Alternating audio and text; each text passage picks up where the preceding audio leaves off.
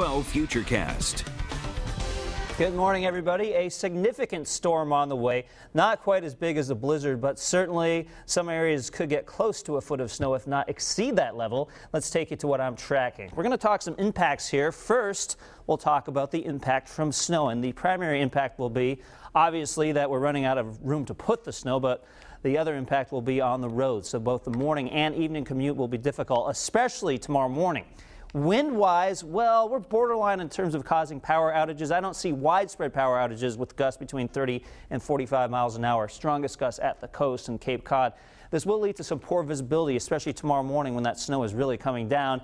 And then there's the issue with sleet and freezing rain. That could lead to some slick roads, even down to the coast where we're not expecting quite as much snow. You get some rain, freezing rain, or sleet on top of roads which are borderline freezing. And you can have some icy roads, and that can be a hidden danger. Often we kind of focus on the snow and not the ice, but it's often the ice that can lead to more accidents. So that is also something we'll be tracking. A beautiful sunrise here in the capital city. Temperatures, they're cold again. 9 in Smithfield, 4 Taunton, 12 in New Bedford, and 18 in Newport. You factor in the wind chill, and we're right around 0 across the board. A little warmer in Newport with a wind chill of 7 degrees. Live Pinpoint Doppler 12 is picking up a little bit of clutter, but most of this will not reach the ground. The atmosphere is pretty dry right now. In fact, we can take you into Futurecast mode. The first snowflakes start to fly later on this evening, probably after 9 p.m., 10 p.m. So you can see by around 1:30 in the morning, the snow starts to fill in.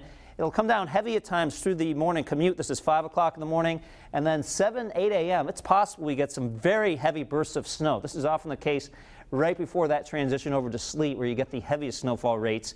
And then as we head into late morning, we're still snowing in northern Rhode Island, Cumberland, even North Foster, sleet and rain at the coast. And then Providence, I do see us transitioning to some sleet, but the question is for how long? If we do it for several hours, we limit the snow accumulations in Providence. If it goes on not very long at all and we go right back to snow, then Providence sees the heavier snow accumulations. So that is still a very uncertain part of the forecast. I do see us going back to all snow by 4 or 5 p.m. Even though you're seeing the pink right here, you can think of the pink and the blue as snow in this Futurecast as colder temperatures will start to move in. 8 o'clock, still some lingering bands of snow, but the brunt of the accumulation is over with by that point. So when you add everything up, I'm thinking 8 to 12 inches for the capital city, 4 to 8 at the coast, around 3 to 6 in Block Island, 10 to 14 here in northern Rhode Island, places like Cumberland, even North Foster. I think you'll stay snow for most of the time, and there's certainly enough moisture to give 10 to 14 inches if you do stay all snow, which I think you will here in northern Rhode Island. So what could change with this forecast? Well, thanks for asking. If the models continue to trend a little further to the north, that's a slightly warmer solution, that could push this 4 to 8 inch line closer to Providence, if not across Providence. So that is something we'll be tracking online throughout the day.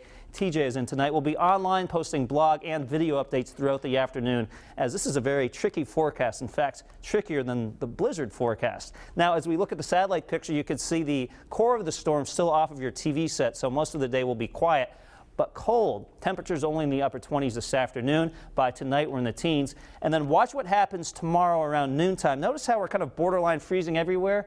I wouldn't be surprised if, even though the air temperatures try to go just above freezing, if because the roads are just so cold that they stay just below freezing. And that could create quite a problem, especially in South County, where we could have rain or sleet falling on top of surfaces which are borderline sub-freezing. So that is something we're really going to have to watch carefully tomorrow. Now, Tuesday, it's 16, sunny and cold, so unfortunately not a whole lot of melting going on this week. The sun will feel good at least after. At least we have that. Thank you for looking at the positive part of that forecast, Brian. I got your back, Pete. Yep. All right, your time now is 7:21. Still to come on Eyewitness News, we are tracking the measles outbreak as new numbers